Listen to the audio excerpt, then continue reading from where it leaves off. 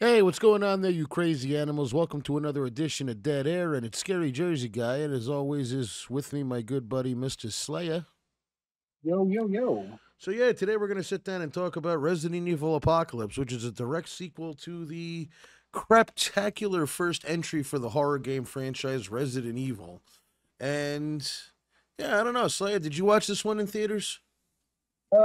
Actually, I've only seen one of them in theaters, so it wasn't this one. This one I absolutely saw in theaters. A friend of mine was like, "Yeah, I've got tickets. You want to go?" And yeah, I wasn't paying for it, so sure, why not? Same, but mine was the fourth one, The Afterlife, the 3D one. Yeah, after a while they just start taking on like generic names like Revenge, Revival, you know. But yeah, Yeah. unlike the first one, this wasn't directed by Paul Anderson. It was written by him, but it was directed by a guy named Alexander Witt, who apparently had a pretty extensive career. You know, it was mostly known as a second unit director. He worked on movies like Speed, Money Train, Twister, The X Files, Hannibal, Black Hawk Down, The Bourne Entry. A lot of movies here, and he's still getting work even today. So the guy definitely has a modicum of talent, but he just doesn't have much credit as a full on director. In fact, Resident Evil was his directorial debut. But yeah, Paul Anderson's fingerprints were still all over this one. We'll get into that once we get into it. But essentially, Yeah. yeah, Apocalypse is a direct sequel to the first movie. It takes place after the events of the first film, where Alice escapes from an underground facility. Raccoon City has now pretty much completely been taken over by zombies, but we still have a little bit of a ways to go before we get there.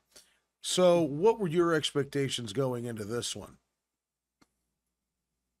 Well, if you go back in time to when they were advertising it, Mm-hmm. remember that they had that really cool commercial of it was like a fake beauty project or whatever product or whatever. It was Yeah. like some like skin thing, and then it sort of like that was pretty neat. But I still haven't seen it in theaters. Eventually, I think I got money from like a family member, and I was at the store, and I was like, I think that was actually on set, like a sale or something. I was like, all right, I'll pick this up, and it was like another movie, Mm-hmm. and watched it, and then I was just like, I was like, huh, I don't know. I didn't really care for it back then, but you know, about almost 20 years later, we'll get to it. Yeah, Yeah, we'll get to our thoughts at the end because otherwise, what's the point of listening to this one? But yeah, basically, yeah, my thoughts going into this one was is that the first one, meh, but I remember seeing the trailers. I do remember the commercial thing, and I think I remember something where they sent something on their on like your phone to you, where like you could take a picture of yourself and zombify it or something like that. But nobody had a phone that good that you could do it the way I was they gonna say presented it. back in 2004. I mean, I don't know. Yeah, like get your little flip phone out and like take your Game Boy Color, like picture yourself. You already look like a zombie. Back then, you had to like upload the photo or something, or hook up like one of those digital cameras. Okay, we're really dating ourselves. Continue on.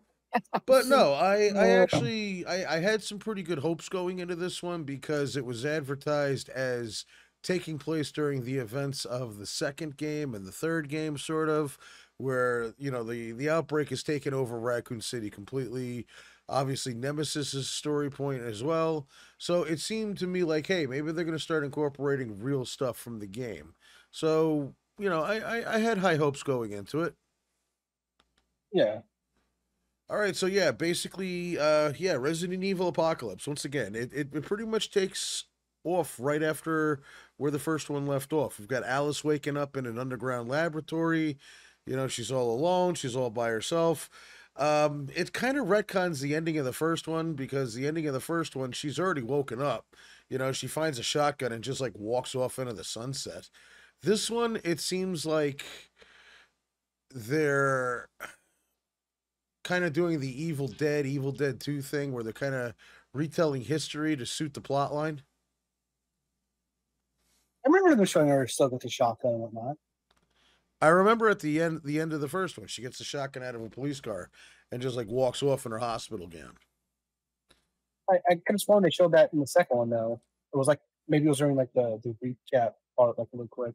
Uh, Either way, they kind of do one of those little recap deals where it pretty much. I always hated when they do these recaps where they show you the events of the first movie before it to kind of bring you up to speed, because at that point, what would be the point of suffering through the first one? You know? So it pretty much gives you that whole recap of everything that happened in the original, and then it shows that they're taking Matt away. They're putting Alice into the Alice Project or whatever they want to call it, and they're reopening the hive, and they send a small group of guys down to the entrance. They open it up, and then they kind of like to pull off an alien scene, like the motion trackers. Remember that? Yeah. So they're very quickly overrun, and then at that point now, Raccoon City's got to be quarantined, which this whole sequence is pretty weird to me, where they're going around in black SUVs and they're finding all these high-ranking executives, Hmm. and it's just this part. It always makes me laugh because like they're treating this like this big like coordinated project, and then they find Dr. Ashford, and it's like, come on, there's been a problem, you got to come with us. He's like, well, what about my daughter? And they're like, oh, we've already sent someone to get her. And you see the kid getting up and leaving classroom like she's in trouble, and then out of nowhere the city's completely deserted, and her car gets hit by a dump truck of all things, Yeah. and then just the other cars just drive off like, yeah, we lost contact with so and so, we're not going to go back for them, let's just go. So, how do you think we're starting off? You think we're starting off on the right foot yet? I mean, yeah, it's so far it's not a terrible start. Yeah, so pretty much after all this is done with, I'd say, what do we got next now? We got Jill Valentine getting dressed, and there's tons of newspaper clippings that apparently she wanted to keep, talking about how she's a disgraced cop that got fired or suspended or whatever. And then That scene is awesome. I know, but it's kind of like, would you Yeah. want to keep like newspaper clippings of your disgrace? I mean, it's kind of funny, but yeah. But I don't know. But like me personally, I was happy just because it's like, yes, it's Jill Valentine. Now we're finally starting to show characters from the game, which is kind of what the first one was really, really, really missing. Yeah. Yeah.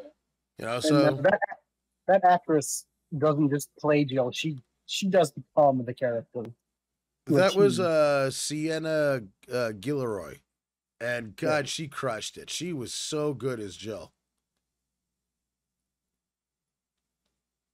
I mean, for real, she looked like Jill. She had the attitude of Jill. It was pretty much like if you were going to cast a movie, you couldn't have got someone better. Like Sienna Gilroy as Jill to me is like, um, Jesus, Jean-Luc Picard as Professor Xavier, Right. like Um, Patrick Stewart. I think she had somebody play the game so she could make sure she modeled the walk exactly as well. I can't argue with that. A little dedication to the craft there. Yeah, but she was badass, especially like even the way she like lights the cigarette with her thumb and her finger. That was just I don't know, it was cool. Yeah, but what's even cooler is it shows her going down to the police station, and she goes in, and it's like a carnival game where she just like goes in and blam blam blam blam blam takes out all the zombies.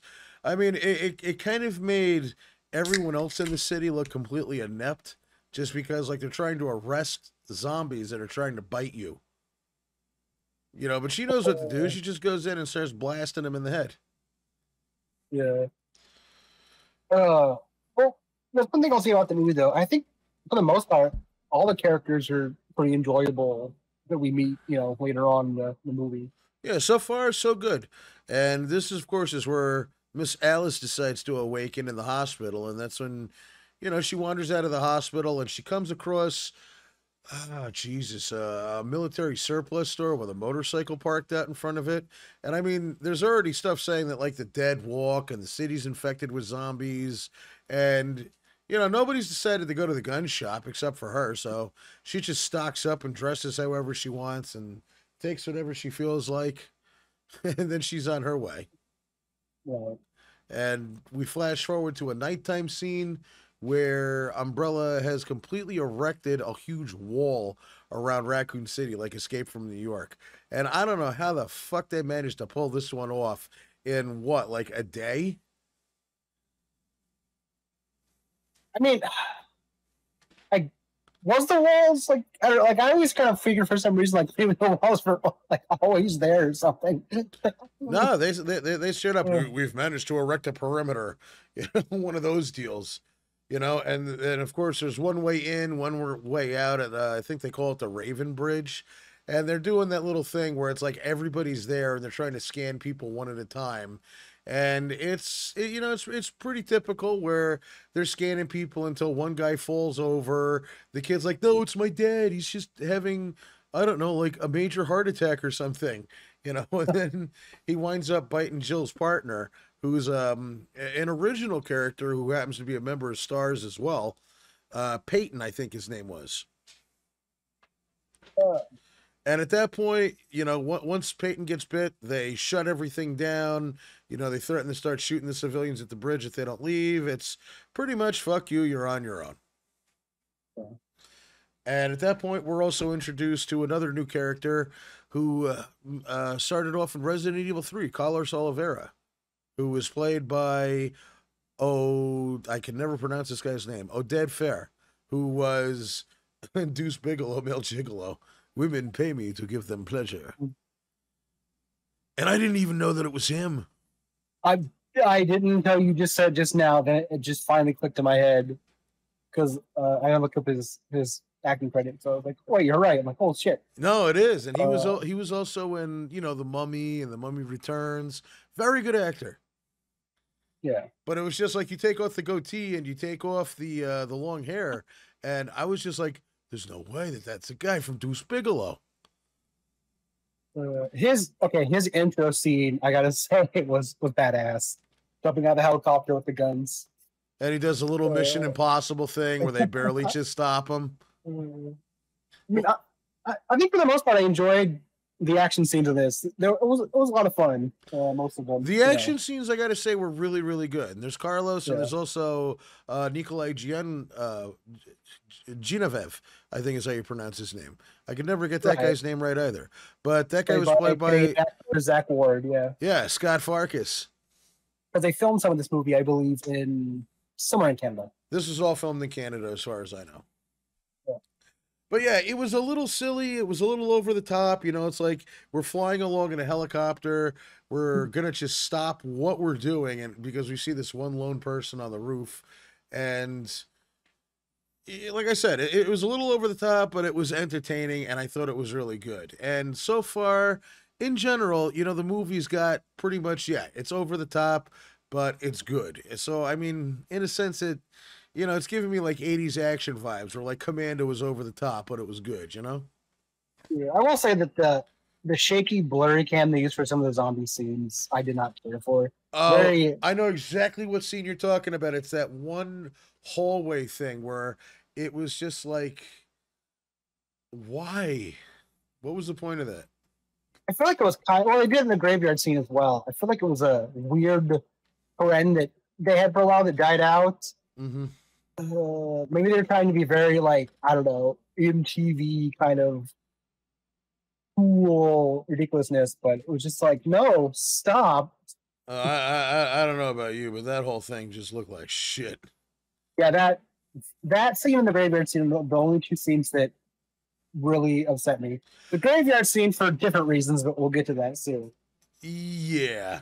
So at this point, the city's gone to hell. I'm liking the whole RPD and the Umbrella UB CS crew. They're going up against the zombies. The action is all really, really, really good.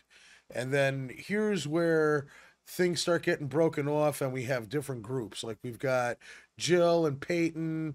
We got this newspaper reporter with a video camera who wants to get her Emmy, which is like, ugh, it's so cliche.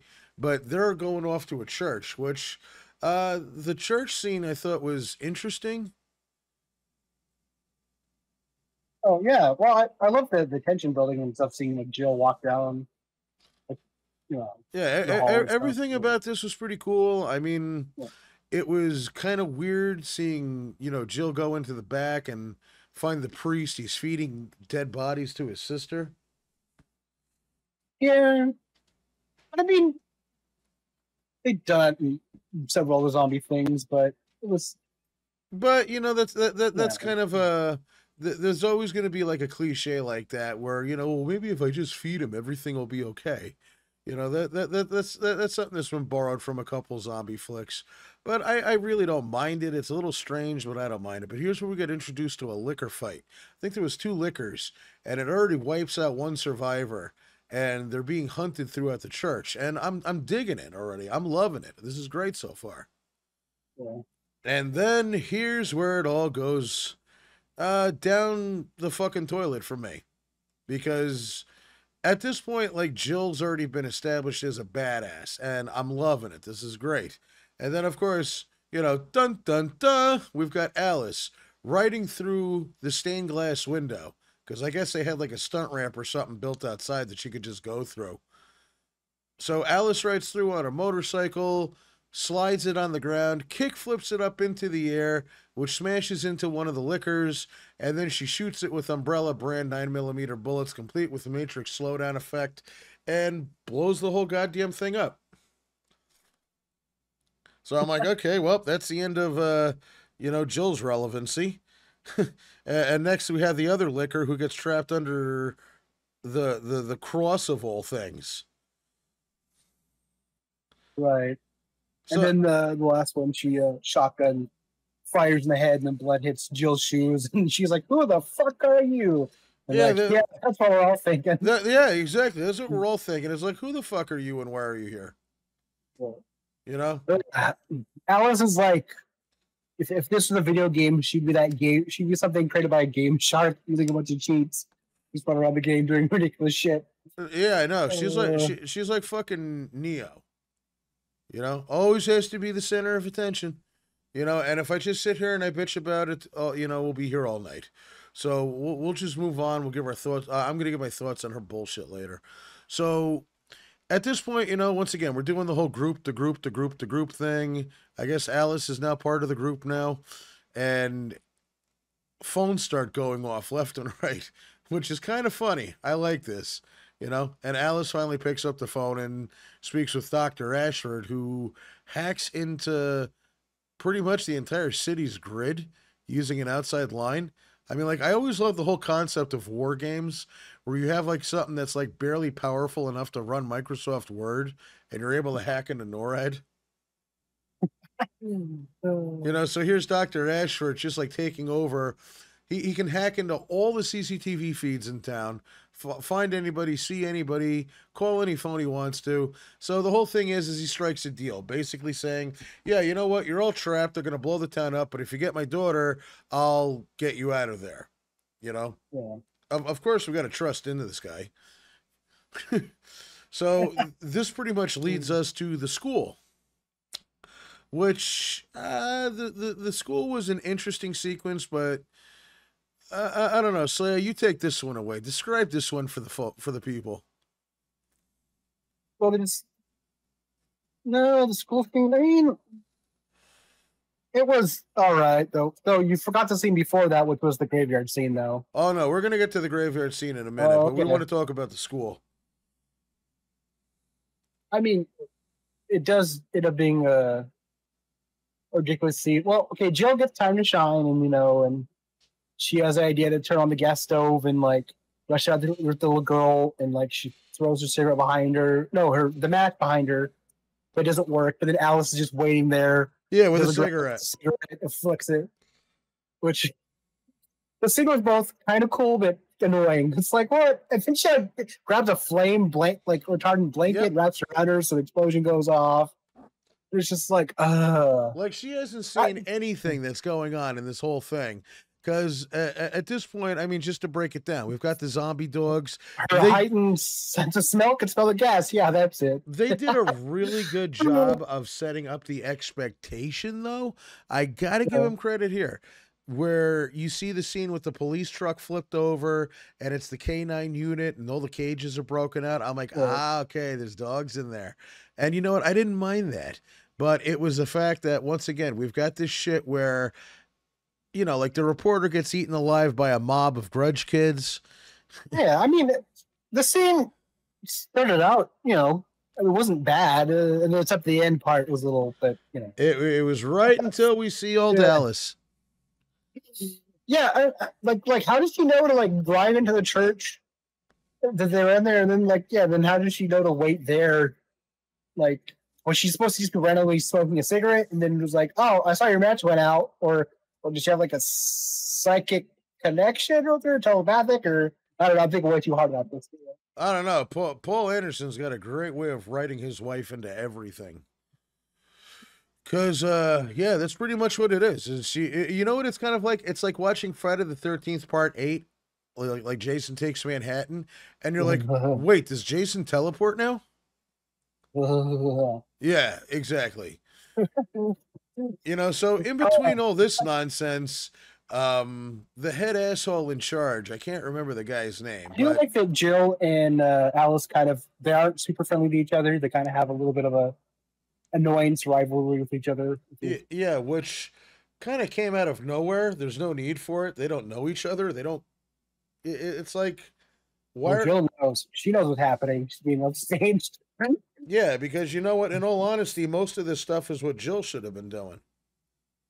Yeah, when Alex showed up is when she kind of takes the back seat and doesn't really do much after that. Yeah, like it's like Jill's badass factor goes from like 10 to yeah, now I'm here in the background, and that's really it. Now, the one head asshole in charge who pretty much just looks like Rolf from The Sound of Music. That's the best way I can describe that schmuck. He decides that it's a perfect time to let loose Nemesis, which is like Umbrella's latest shiny toy, which essentially was like the third like the whole selling point behind the third Resident Evil game, because you're playing Jill, you're running through Raccoon City, and you're getting chased around by Nemesis, who's hunting all the STARS members. So we kind of left out another important character, I suppose, is Mike Epps, who just kind of managed to like hang out in the background all this time, and then he's in the police station. He's chained to a couple of streetwalkers, I guess is the appropriate term to call them, that are zombified. Jill blasts him loose. He runs off. We don't see him for a bit, and then he's just like kind of wandering through the city with a stolen car. They give a Grand Theft Auto joke because he runs over a zombie. He gets distracted by zombie strippers. Yeah. Or I guess they're like zombie SWers, I guess is the proper terminology. But yeah, he gets distracted by them, crashes, and then we get introduced to probably one of my favorite characters in the movie, the cowboy sniper from the STARS team. Right. He's just like blasts a zombie that's right behind Mike Epps' head. And he's like, hey, thanks a lot, brother. He's like, yeah, I got the power. But, he's just like sitting back. He's got his headphones on, sipping a beer, just blasting whatever's in sight, while the rest of the STARS team, what's left of them, there's like, it's like 30 of them, which is weird to me because it was, like if you were going to connect the games, there was only like 12 of them. And pretty much like 90% of them are dead at this point. But, it's whatever. Mike Epps gets stuck in there. We see Nemesis walking along, and he's got a minigun, and he's got a rocket launcher. And I don't know what to say about this one, because it was one of those, like, really annoying setup sequences. Like, the guy was sounding like he was trying to fucking promote a UFC fight. He's like, they're STARS. They're the best of the best. Tactically trained. And here's Nemesis. And it's just like... They shoot at him. It's like the sequence in Terminator 2 when the SWAT team was blasting open Arnold. And then it's like, okay, target the STARS. So he fires the minigun and he wipes out 30 people and leaves Mike Epps, who was holding 2 golden Desert Eagle pistols. And then he just looks at him. He's like, yeah, he's no threat, and walks away. Yeah, we also dropped him, but yeah. So it's like, okay, we're okay. I guess we're going to try to inject a little bit of humor into this one. Yeah. So yeah, now then we've got a scene that I'm sure you're going to rant about is the graveyard sequence. Well, it's not. It's Yeah, the graveyard sequence and the sequence where the scientist guy comes back as a zombie because he just dies, comes back. So Yeah. yeah, it's like they dipped their Resident Evil in Romero, which I mean I know they're inspired off each other, but this is like no. So yeah, they're in the graveyard. The zombies come alive. They come out of the graves. It's like the virus isn't airborne. This doesn't make any sense. Hey, see, I wouldn't say they dipped it into Romero. I'd say they dipped it into Return of the Living Dead. Like, didn't it rain? I think it did rain. No, it didn't. But I mean, there's the awful Return of the Living Dead 4, which dips itself into Resident Evil. But anyways. But still, it's the whole thing. We're like, what I think is that it rained, and the rainwater goes into the ground and reanimates all these fucking zombies. Which, once again, we have another sequence where, you know, like Jill has gone from being this zombie slaying badass to, well, Alice is just gonna do like kung fu shit, exactly like Well, she has a few scenes where she snaps the zombie's neck and stuff. Oh wow, you know. Meanwhile, you know, fucking Neoette is like doing backflips and, you know, crushing their legs and you're like flicking them in the forehead. What's going on because the camera is just shaking and it's like you added the blur effect to like a PS2 game that couldn't keep up the frame rate. Oh, like, the old Batman Begins thing where the action has like 17 different cuts. It makes it all chaotic. I love that shit. Not really. Ugh. So at this point, it's like the movie's definitely starting to shit the bed for me because there's just too much going on. They tried combining the storyline from Resident Evil 2, the game, and Resident Evil 3 Nemesis, the game, into one flick. And this is something that I've always said will kill any movie that's based off an intellectual property. It did not work with Queen of the Damned, and nobody has still quite figured out yet that it's a bad idea to do that sort of shit. Yeah. Just they also just amped it up into an action movie. Yeah, but you know what the thing is like there's a difference between doing an action movie and this is just getting kind of ridiculous. Yeah. All right, so the whole thing that this movie is centered around, it's not even about escaping anymore. It's about finding Angela, who's Dr. Ashford's daughter, who apparently had some grave illness, and Dr. Ashford found a way to give her the T virus to keep her alive without turning her into a zombie. So periodically she has to like regularly inject herself with the T virus. But then she also takes the antivirus to stop herself from turning into a zombie. So of course they snatched that, and you know, like Carlos got bit, if I remember correctly. They give him that, and that fixes him right up. And then poor Nikolai, you know what? And for someone like Scott Farkas, this is like the perfect way to kill him off too. Like it's sad, you know, like he saves him. It's like, who are you? I am Nikolai, and then he just gets attacked and he's done. It kind of sucked because, you know, I like the character and I like Zach Ward. It's just, it was a very Titus thing. If anybody remembers that TV show. Yes, that's where I first saw him. Yes, and what I can't remember what I saw him in after, but I was like, hey, it's the guy from Titus. Was it Freddy versus Jason, or was it something else first? He was in Freddy versus Jason as well. He was the older brother. Uwe Boll's Postal. Yeah. Mm-hmm. He's been everywhere. Zach Ward is pretty awesome. You know, so at this point now they've rescued the daughter, they've evacuated the school, they've blown everything up. Nemesis is like here sometimes. Nemesis is there sometimes. And then we find out that there's a helicopter just sitting on the city center. Like yeah, go to there. We'll get you out of there. Sure. And then at this point, it's just ooh. Here's where we have a big one-on-one fight between Alice and Nemesis. A fist fight. Yeah, a fist fight. You know, drop your guns, let's duke it out. It's not even cool like in Predator either. And I hate to have to constantly reference other movies, but that's exactly what it seems like. It seems like they got all the ideas from other movies that were way better than this one at this That's point. what Paul W.S. Anderson does. In all his movies, he just writes things he likes in other movies and puts them in there. But it's not even to a level of homage. It's almost ripping. It's practically ripping off. It, it Uh, it's you it, it, know, it it's just pretty much, it's like this game makes the dialogue in the original Resident Evil look like fucking Tarantino. And if you're in the now, you'll understand what I uh, mean by that reference. yeah. But anywho, they have the one-on-one fight. Alice realizes that this is Matt from the first movie, and he's been mutated into this monster. And then Nemesis gets his humanity back.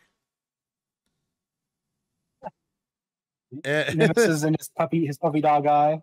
uh, Uh, and he winds up taking out Umbrella with what's left of, his minigun bullets. He gets impaled by a helicopter, and then, Rolf from Sound of Music. I can't remember that jerk off's name. He kills the doctor, and then he winds up getting his legs broken, which is kind of like Jurassic Park. You see what I mean? yeah. It, And it, then, it, and then the doctor just comes to life. He doesn't get bit by a zombie. He just comes back as a zombie. It's like, hey, at least he didn't get up and walk. you know, That would have been also, like, that would have been like that Simpsons episode when like they were talking about how in like plays they're dead last, and he got he got Krusty the Clown as FDR, and he's like, Eleanor, we got to do something about this war. Oh, that's right, I'm crippled, and he gets back into the wheelchair. Like that would have at least um, that would have at least like added like a little bit of shine to that scene, we But forgot the scene where Alice, like, instead of rappelling, she like runs down the side of the building. oh, I didn't forget about it. I just didn't want to talk about it because it was so goddamn terrible. I mean, I do appreciate they had a stunt woman actually do it, and then Mila did like so many feet down the ground for the rest of it. What, 3? No. The running down the building scene, they actually paid a stunt woman to actually run down the side of the building, and then through like the X amount of feet to the rest of it they had Mila do, but yeah, but it's still silly as hell though. Like, is Well, she like the hedgehogging down the building? What? well, as far as the stunt work goes, we'll talk about that after this is done because something happened on this one that really kind of upset me. So, the doctor's dead, the umbrella guy is dead, Nemesis is dead, everybody's dead, except for the people on the helicopter. They get up and fly the helicopter off, but a nuclear blast knocks it out of the sky. And then, of course, we find, you know, everybody like covering it up on the news, saying it was like a terrorist act. So everybody's looking for Jill, everybody's looking for Carlos. I think people are even looking for Angela as well. I don't know why you would expect like a 12-year-old of blowing up a nuclear power plant, but sure. You know, Kids. personally, I think it was the nuclear power plant that Jennings went into from Howard the Duck. But, at this point, we've got Alice waking up naked in a test tube. She's back in Umbrella's grasp again. So she wakes up and now she's got psychic powers. She's able to make people bleed out of their eyeballs like scanners. Jesus Christ, I can't help it but just keep referencing other movies that were better than this one. I'm not doing this on purpose. Yeah. It's Yeah. it's just sad. So she walks outside. Umbrella's got like 1,000 guns pointed on her. The doctor who got his face broken earlier wakes up and says, "Oh yeah, let him go. It's all part of our plan. Activate Alice Project or some shit." And then the Umbrella logo goes off in her face. And then Mhm. yeah, now we go to the credits. So Yeah. boy, Raccoon City, not Raccoon City, but Apocalypse. This is pretty much wow. So what did we think about this one, Mister Slayer? I did the first one being bland. Uh, I mean, for the most part, I actually enjoyed Apocalypse, but it is like a ridiculous action horror movie thing. There's that I definitely had problems with it, but I think when I was watching it, I was just like, I'm just gonna just give this a rewatch, and I don't know, I had fun with it. Definitely isn't perfect. I don't know how the rest of these are gonna go, but There was enough entertainment value where I guess if got nothing better going on, you could watch with some friends and be okay with it. It won't bore you like the first one, I but I can at yeah, least agree with that one. yeah. So, your final thought is would you recommend this? Would you not recommend it? Yeah, you know what? Actually, I would recommend it. I think there's enough Easter eggs and stuff that are worth checking out. Although, Alice isn't quite ridiculous as she gets later on, but she's pretty ridiculous. But I think I like the cat. I like the characters of the movie. Even Mike Epps was fine. Like I think I overall the group of characters were a lot of fun to watch. I enjoyed watching them all, seeing what happened. And that's one thing I'll give the movie credit for. They did the camaraderie thing better than I remember. Alice does have a lot of moments, but I still feel like there was a good focus on the characters, and it was a fun enough movie. Problems aside, okay. Well, Apocalypse for me basically, I enjoyed this a lot better than I enjoyed the first one. I can tell you that much. The things that I thought were really good about it was is I did enjoy the set pieces. I thought some of the, like the portrayal of Raccoon City, that's the sort of stuff that really got me excited. Because, like I said, when I first saw the trailers, I had way higher hopes because, hey, we've got Jill, we've got Stars, we've got Nemesis, so we're gonna start pulling in stuff from the games, add a little bit of familiarity to it. And I didn't even mind that they created some original characters that we never heard of because they really weren't very bad. But the problem is Alice. yeah. As soon as she hits the scene, the movie just takes a fucking dive from me. And the reason why is because once again, she has to take center stage here. And it's in such an over the top, in your face, unnecessary way. I mean, riding a motorcycle through a stained glass window, kick flipping it into a monster, and then blowing it up. Who would write that shit? Even Arnold wouldn't do that. Yeah. It would have made more sense if she would have like rode it through the doors, then like kind of like slid off it, had it slide, hit the monster, and then shoot it or whatever. Oh no, we Uh, had to make like the grandest yeah. entrance possible. And it's another thing that's centered around making her look as badass as possible and making everybody else look as meaningless as possible. Because I mean, look at how awesome Jill started off at, and then she just became a side character. Mm. It's just everything's about Alice. You know, we got to get a sound clip of Robert from Everybody Loves Raymond. Everybody loves Alice. You know, Uh, and it's just yeah. if they could re-release this movie without her in it, like cut all of her scenes out, this movie would be a lot better. Okay. You Or know, if they rewrote it to where like Alice and Jill actually team up and work as a team or something more, a little more teamwork, not make her Superwoman. well, yeah, just pushing everybody into the back, I thought was kind of blah.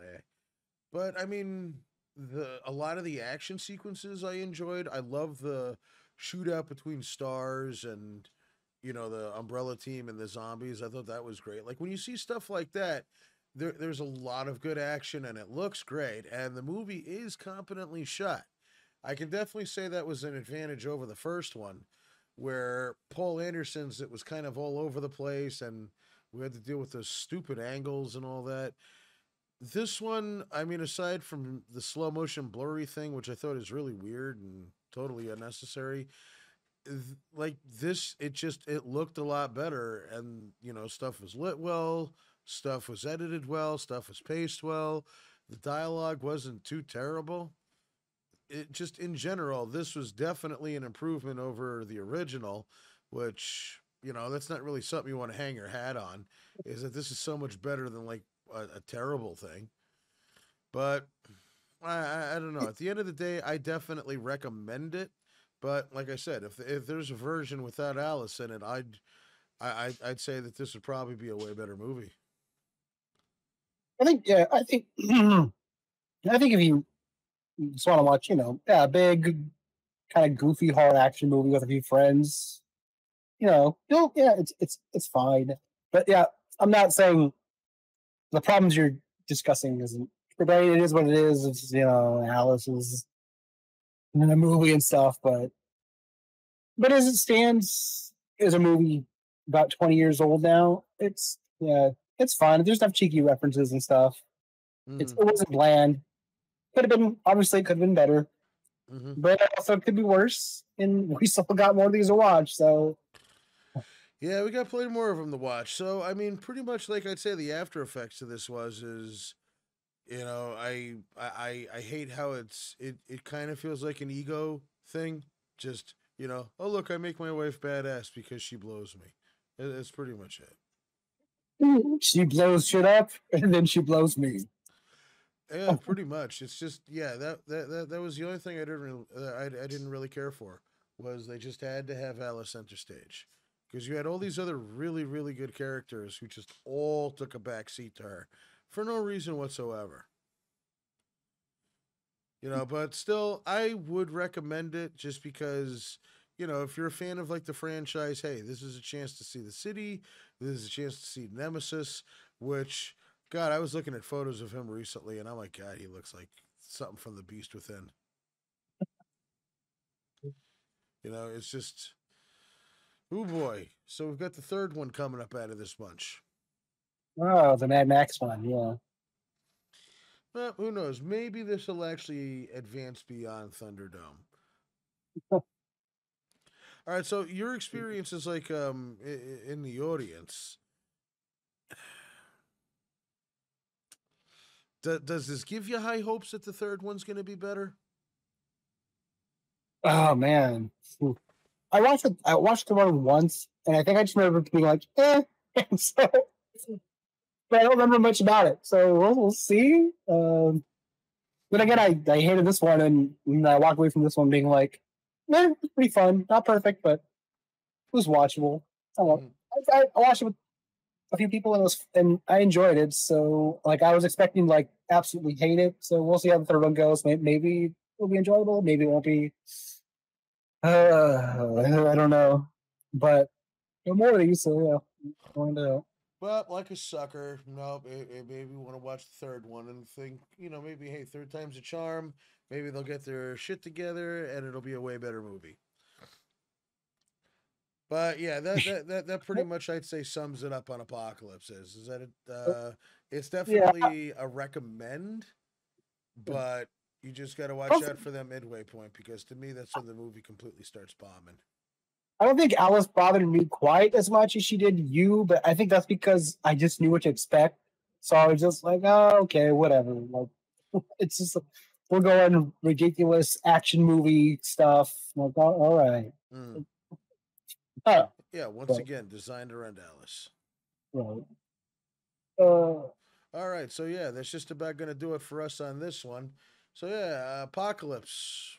That's a watch from both of us, but just be wary of Alice. But yeah, be sure to join us next time where we take a look at Resident Evil 3. You know, it's I'm future. I'm having a pretty good time watching. Sitting down and talking about this. How about you, Slayer?